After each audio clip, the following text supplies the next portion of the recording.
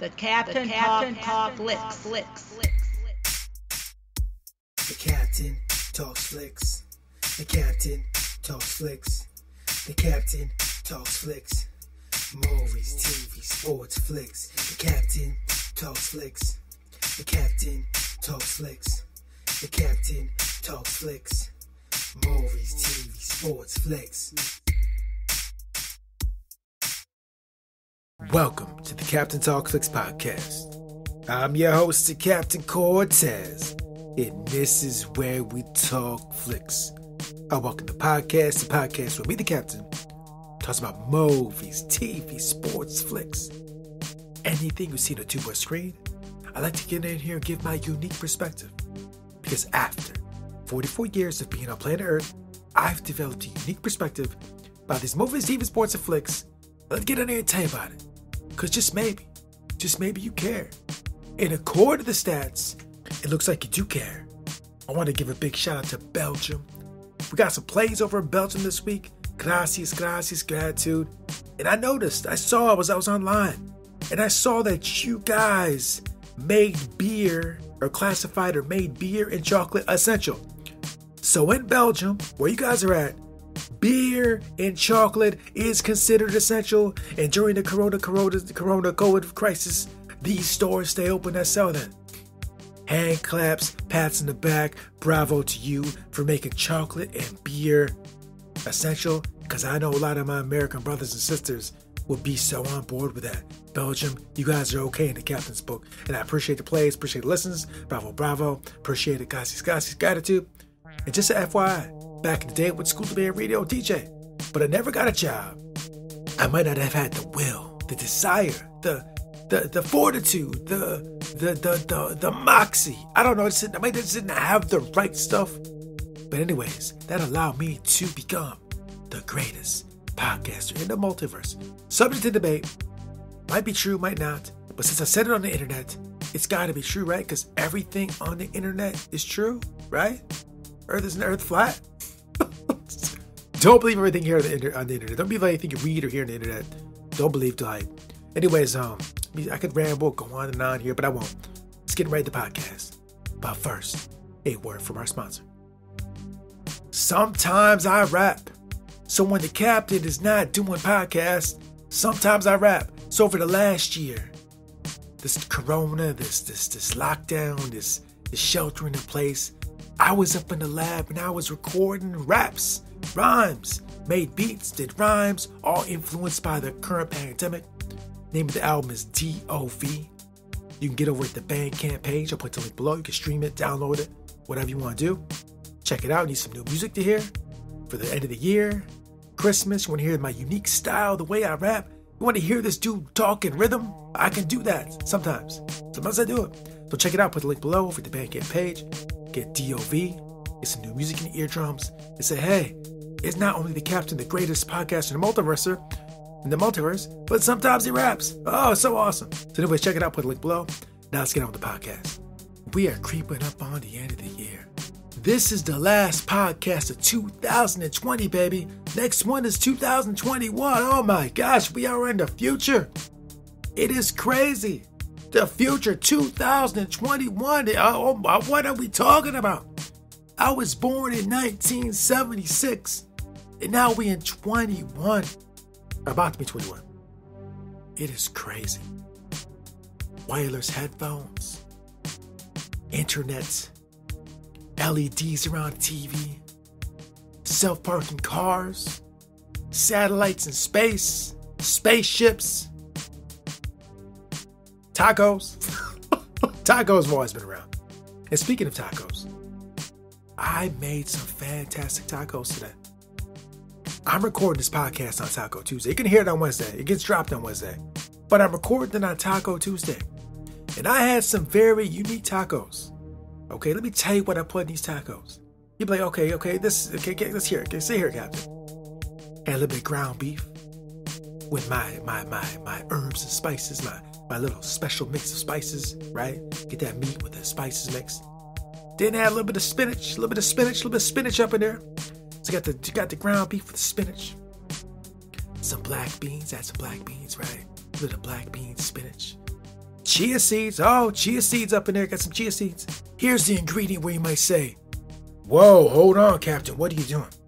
So to top off and finish my little mixture of taco meat pepper stuff, I added chickpeas, right? So my mixture for the taco, we're talking ground beef, black beans, spinach, chia seeds, and chickpeas. You're probably like, whoa, chickpeas and tacos, what are you doing, bro? What's going on? It's how I roll, baby. And then I sprinkled a little bit of pepper jack cheese on a flour tortilla. And you got the Captain's special tacos. So I have those a lot. That's that particular mixture of ingredients. Pretty standard. You get your spinach up in there. You get your beans. You got some ground beef. Got chickpeas. Got chia seeds. Pretty well-balanced taco. If you can have well-balanced tacos, pretty well-balanced. There's a lot of different things going on nutrition in that taco.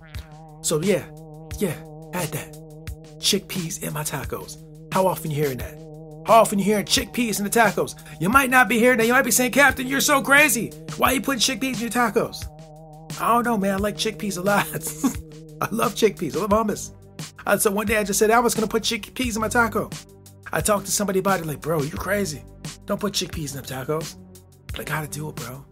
I love Mexican food. I love tacos, but I also love Mediterranean. I mix them together. Tacos and just chickpeas and tacos. So anyways, I had that. Just ate that. I'm feeling good. And so I had that with the mineral water. And that prepared me. It got me in the mindset to talk about what I'm going to talk about today. Today I'm going to talk about the best of the year. And what I'm talking about, what was the best thing on the tube this year according to the Captain, with my unique perspective. What out of all the things I saw on the tube this year, movies, TV shows, YouTube videos, Instagram, Twitter, whatever's on the screen, a tube, there's a picture on it, what was the greatest thing I seen? UFC fights, jiu-jitsu. Over the year, I've watched a lot of things on the screen, like I have been for the previous 43 years. 43 years watching tube here and there. This year was no different. I'm still watching tube, even though I had considered getting rid of the TV and not watching tube at all. I can't do that. I'm too much into entertainment. I like it too much. It helps me unwind, decompress, relax. But anyways, the best thing on the tube. I thought about what I saw all year. I thought about the different things I saw and experienced and viewed multiple times. Haul videos, ladies putting on yoga pants, right? You heard that, right? Ancient aliens, right? I mean, just a bunch of things. The Wonder Woman. You know what I mean? Just the Star Trek. I mean, tons of stuff, right? And after all those shows, all those YouTube videos, all those fights, all those Instagram feeds, everything on the tube, the whole year 2020, I thought, like, come on, but we know what it is. You knew it, and you knew it in the middle of the year what it was. And to me, the greatest thing on the tube of 2020, to me, the best thing I seen on the tube all year was, wait for it, The Bureau. If you've been listening to this podcast, you probably knew I was going to say The Bureau because I talked about The Bureau like 6 times in the last year.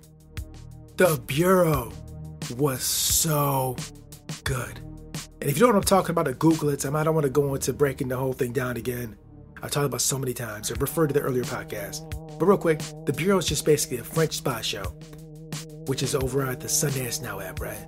It's about spies. It's in French. And that's basically what it is, right? But this show, which I've said multiple times in this podcast, was so powerful. I could feel the emotions through the screen. I could feel the love, the anger, the different emotions. I could feel them. The acting was so good. The storytelling was so good. And if you've heard these podcasts, you know I love spy shows. I love spy movies, right? And this one was just like I said, like probably the best I've seen today. That's a strong statement considering I've seen so much spy stuff. I've seen so many spy shows and TV movies and all that. This one, just something about it was just, I'm just thinking about it now, like, it was so good. I think I fell in love with the woman in the show. Just the guy, the main character in the show, fell in love with her.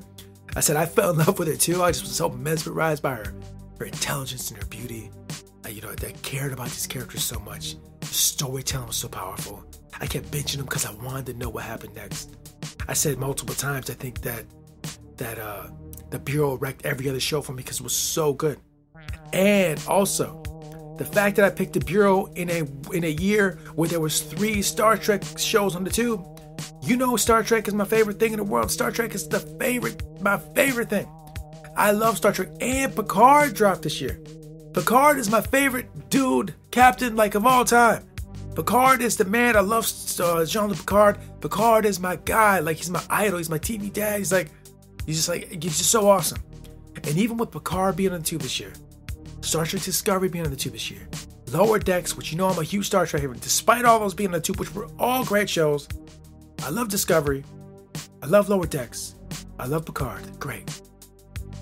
That being said, even though I love them so much, even though they're so awesome, I still had to pick the Bureau. Because the Bureau made me cry. The Bureau made me... I had to like... After watching the Bureau, I had to sit back and just like decompress from watching it. I said on the podcast before, like, I had to sit and process, because some of the shows, man, were like so moving, but you need to see it. If you've not seen the Bureau and you like Breaking Bad and you like what's the other really hot shows, like The Mandalorian. Okay, these aren't even shows that have to do with it, but if you're just like those really hot shows, those shows that are really popular, everybody's talking about, this one is right up in there. And I know that everybody's not talking about it, but I have a feeling if you've seen it and you like those other ones, you will so be sucked into the story. Oh my gosh, it's so good. I could sit on here for another 20 minutes talking about it. You have to see it. As of right now, I believe it's only available to Sundance now. It might be on Amazon. I'm not entirely sure. But if you get a chance to check out this show called The Bureau, you gotta see it. It was like, seriously, it was my favorite thing of 2020, or favorite thing on the tube of 2020. I just couldn't get enough of it. I binged the whole first 4 seasons quickly, and the 5th season came out. Watched it every week. Oh my, it was so good. I might have to watch them all over. It was so good. Oh, I don't need to shut up because I just keep going on and on about it. But that was the greatest thing on the tube this year. And I thought about it over the last couple of days, like I said, that's in a year of Star Trek, 3 shows of Star Trek, and I still picked the Bureau. And you guys know how much I love it. I'm going to repeat it again. You know how much I love Star Trek. And I still picked the Bureau. That is how powerful and strong the storytelling was in the acting in the Bureau. So, check it out. The greatest thing on the tube this year, to the captain, the best on the tube of 2020, to the captain, was the Bureau. There's something about spy. I just love spies. Something about spy shows is just so great. They're so interesting. I don't know what it is about the spy world that I'm so interested in. It's just the way that it's depicted on film, TV, and books is just so interesting. Maybe because the captain lives a dull, boring life, and I can be like Julian Bashir in Star Trek and indulge in spy fantasy by watching the shows. If you don't know, Julian Bashir is a guy in Star Trek DS9, and he kind of liked to play spy in the holodeck a little bit. I just watched the episode about the other day. So anyways, channel your inner spy. Go check out the Bureau. It was the best of the year, and if it sounds interesting, go check it out. The captain's recommendations are never bad. Because I am a movie expert, right? I am the greatest podcast in the multiverse, maybe. So anyways, check it out. That was the best of the year. And just real quick before I sign off, I know 2020 has been rough. It's been rough, and we've been seeing things happen in society that are just obviously from that, okay? We know things are tough monetarily, physically, mentally. It's very tough on everybody. Maybe not everybody, but majority of people. It's just a tough year, and people are expressing their anger, frustration in different ways, and sometimes it turns into a bad situation, right? In my state where I'm at, the person that runs the state, she been getting some heat, unnecessary heat, way unnecessary, man. Like, just people getting so mad they want to take it out on somebody, right? And since she's the one that's kind of running the show, they looking at her like it's her fault, man. But like, honestly, like, anybody who's running anything right now, a company, a government, a locality, it is extremely tough. We're dealing with circumstances that are unprecedented. They're doing the best they can, right? They're doing it, but there was no handbook on how to to deal with this particular situation. There's no guidebook, there's no handbook. They're just trying to figure it out as they go along. So give them guys a break. They're trying the best they can. And they have your best interest at heart. I know people won't believe that, but it's true. Because if the people ain't all right, they got nothing to do, right? They need the people to be all right. So give them a break, give them the ease. I know people are frustrated, but they're doing the best they can, right? They're trying the best they can. And sooner or later, we're gonna be through this. This will be over. Back to business as usual. And we just it's happening. So just power through it. I know it's tough. I know it's easy for me to say on this microphone. I don't know what you guys are going through. I got my own personal struggles as well. May not be as difficult as yours or not as easy as I don't, but we all going through it. Let's just try to do the best we can. Let's make it through this. Let's try to stay positive. Let's try to treat each other well. Just be a good human beings. I know what the stress is on. We're in pain, physically, mentally, whatever. Some of us, right? Okay, we still gotta be cool. Still gotta be nice. Still be good people, right? Let's try to do that. I know I'm sitting on soapbox talking, man, but we're moving into a new year. And I've seen some nastiness out there in the world in the last year, even before that. Let's like Michael Jackson. Let's take a look at the man in the mirror. Let's start with that. Let's be the change in the world that you want to see. So you want the world to change, be that change, right? Walk your life. Be what you want to see in the world, right? I try to live by that. Sometimes it's hard, but I try to live by that. So anyways, let me stop preaching. You guys have a good, safe 2020 New Year's, or New Year's Eve. If you get a party safe. And we'll see you in 21 on Sunday. And you might have a hangover, right? You got a hangover? Listen to me. I'll soothe you with my pleasant, soft voice. So anyways, this is Captain signing off for 2020. It was a rough one, and I'll see you in 2021. Until next time, we'll see you. Do not let what you cannot do interfere with what you can do. John Wood. Until next time, it's Captain Peace. The Captain Talks Flicks.